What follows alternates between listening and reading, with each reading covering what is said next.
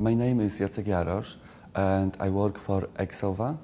I am there a senior laboratory technician in pesticides department where we monitor amount of pesticides in food samples, specifically fruits and vegetables. So we extract sample, then we run this extract on a very high technology instruments, and then we compare the result to the maximum residue level in food, and then we report it to our clients.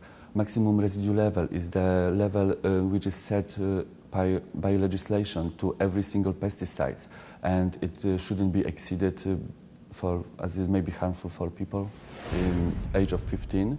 When I didn't know what to do with my life as a career, and then my mom advised me that maybe food technology college will be okay for me. So because I was always interested in food science and also maths as well, so I've decided that I'm gonna do it. And after 5 years of being in that subject, I decided that I wanna learn more about food. So I went to the University of Agriculture in Krakow, and I completed a master's degree in food technology and human nutrition. After the university in Poland, they sent me for a work experience here in the UK. There was a project for students to help them to get work experience. So I came here, and then after the work experience, I came back to Poland, and after half a year, I made the decision that actually working here and living here in Great Britain is better for me, and more spectrum of possibilities to do here with my career as in Poland.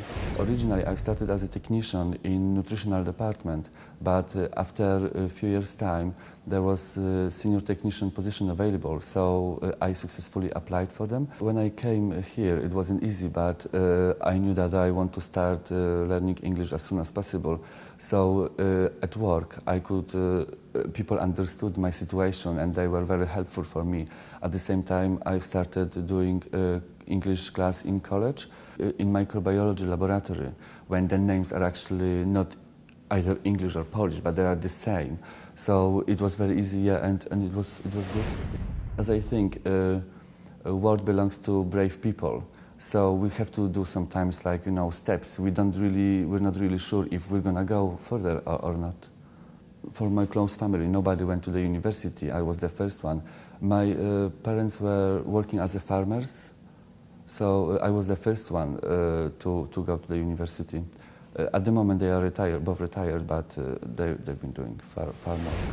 At the beginning in school, I didn't know what I want to do as my career, so I basically learned all these subjects I was interested in. It was maths and science, so I was working very hard on them, and I thought that it might be very useful for me in the future.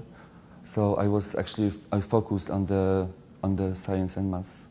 In terms of my career progression, I think I'm gonna still develop myself and continue definitely in food sciences. I mean, food technology is not just working in a laboratory. It's a wide spectrum of possibilities, like working in a laboratory, quality control of food, and also food production. So it's wide. So I'm gonna stay in this field, and then maybe in the future I will do a manager course or something. So I can see myself in a few years' time maybe become even lab manager or something. Every day I learn something new, as every day brings a new situation. Even, we work on very high technology instruments, so sometimes troubleshooting them is not really easy. And I think I learn day by day, but I think I'm quite confident, I could say. I can say that I'm a happy person, and I can say also that I'm a lucky person that, I decided to come here and now live where I live and do what I do.